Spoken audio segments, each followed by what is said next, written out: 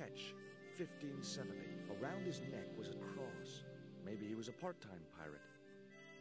The portrait might have made a nice souvenir, but it was too large to carry.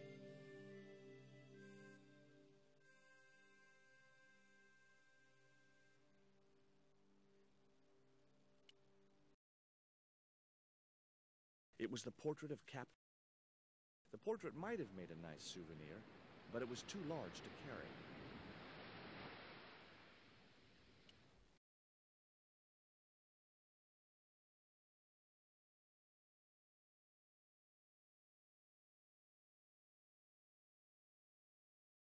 Yow! I should have known better than to put my hand in there. Grandma Stobart had a nasty experience in a water butt once.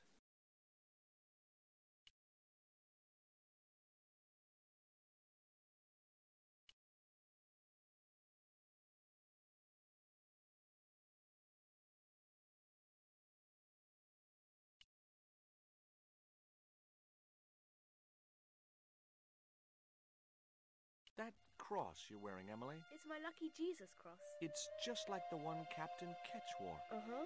Can I borrow it? Uh-uh. What would you trade for that cross, Emily? A puppy. Well, I don't happen to have a puppy in my pocket right now. Can you think of anything else you'd trade? Don't know.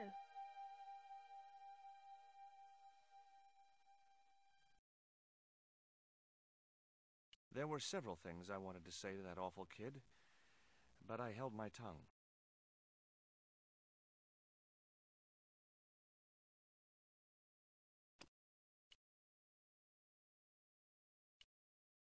There were several things I wanted to say to that awful kid, but I held my tongue.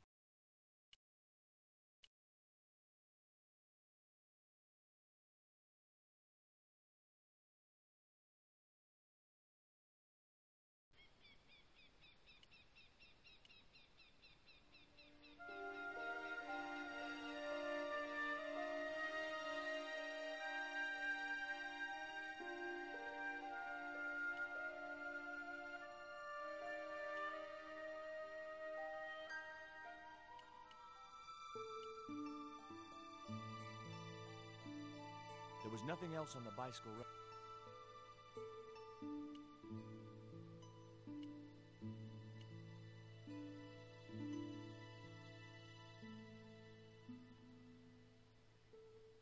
What do you give to a small, irritating girl who asks about everything?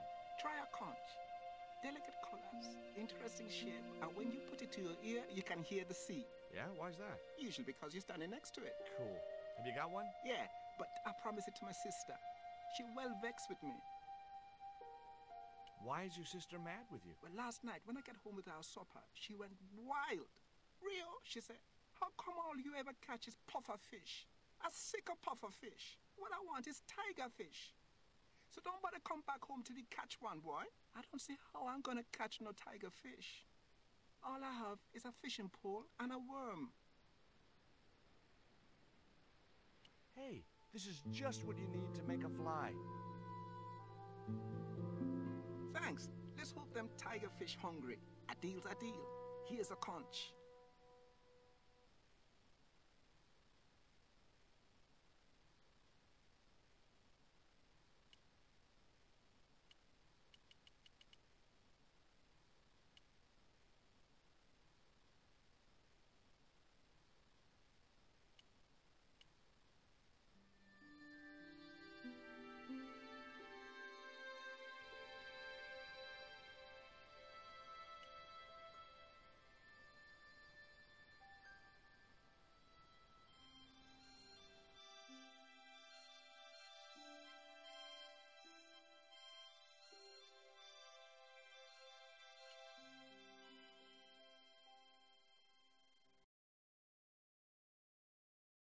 Here, I've got a conch.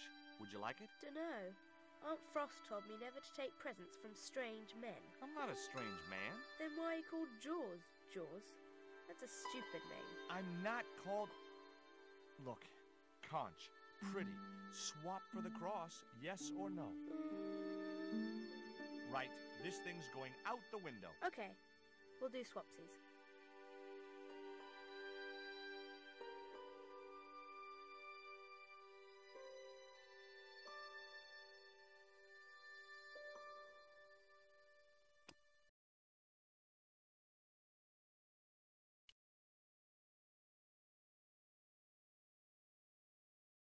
Ketch's cross slipped snugly into the penholder.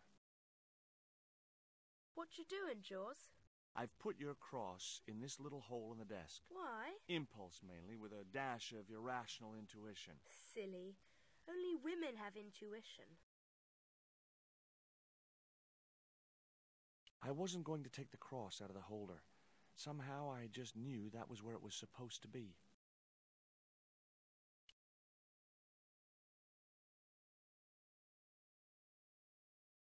Holding that lantern, I felt kinda biblical. Like Jesus or Florence Nightingale.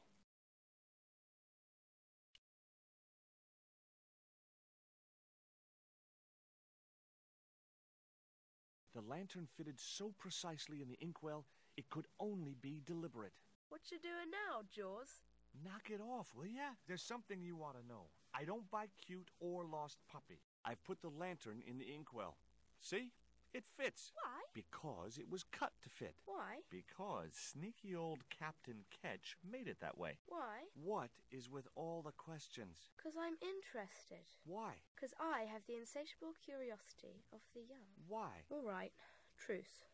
The lantern cast a strong light over the desktop. The light cast a shadow of the cross. And the shadow fell precisely over a small, unnamed island shaped like a skull.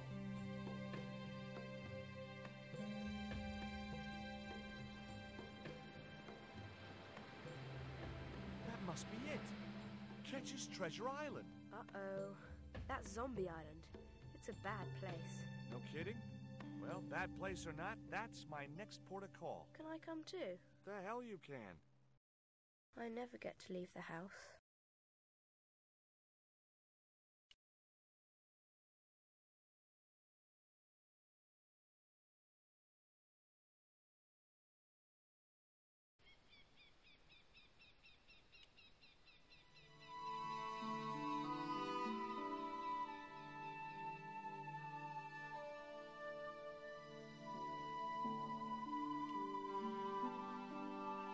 I didn't want a fishing net.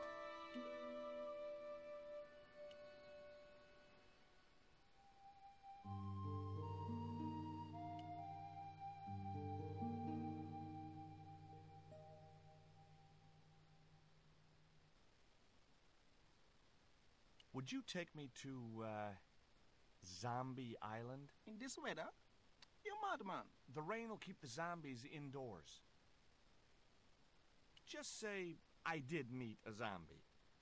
What would you do? There ain't no zombies on Zombie Island. At least, not anymore. It's uninhabited. Good. What do you mean, not anymore? You still want to go? I guess. Well, I ain't had no luck with them tiger fish. And with the mood my sister is in, I'll be safer with the zombies.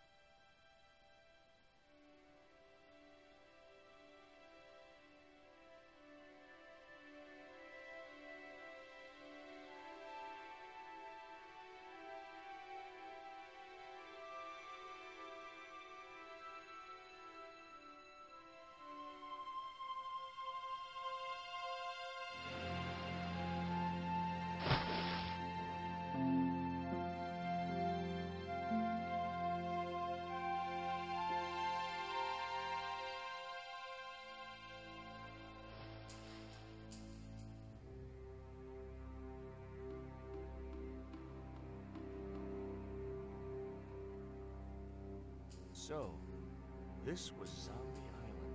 Somehow I'd been expecting something more sinister. Come on, Rio. Let's find that treasure. No, thanks. I'm staying right here. Oh, come on. You said yourself there's no zombies left. Yeah, but that was while there was a big pile of seawater between me and this place. All me have now is this little bit between the boat and the shore, and I'm hanging on to it. Rio's boat was strewn with fishing nets and tackle.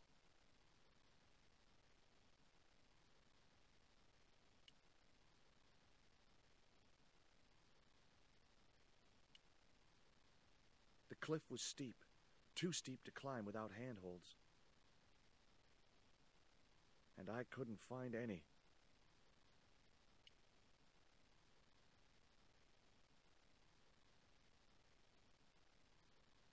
It was too high. I couldn't get up there.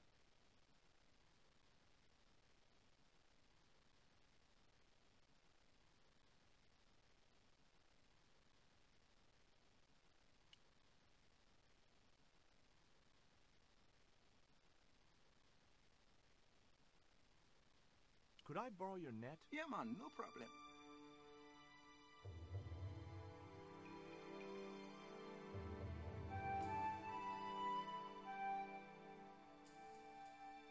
You planning on catching some fish? Nope. I'm after a big rock.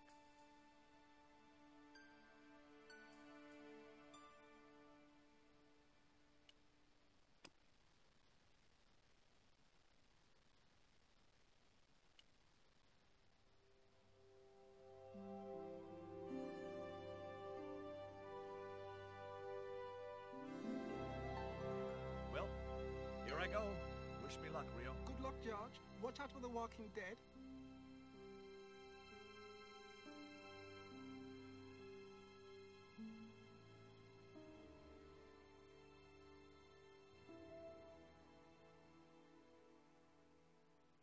I stumbled down dark stairwells for what seemed like forever, until suddenly I found myself, wow!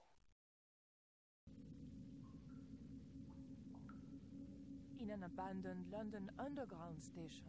This place must have been closed down decades ago.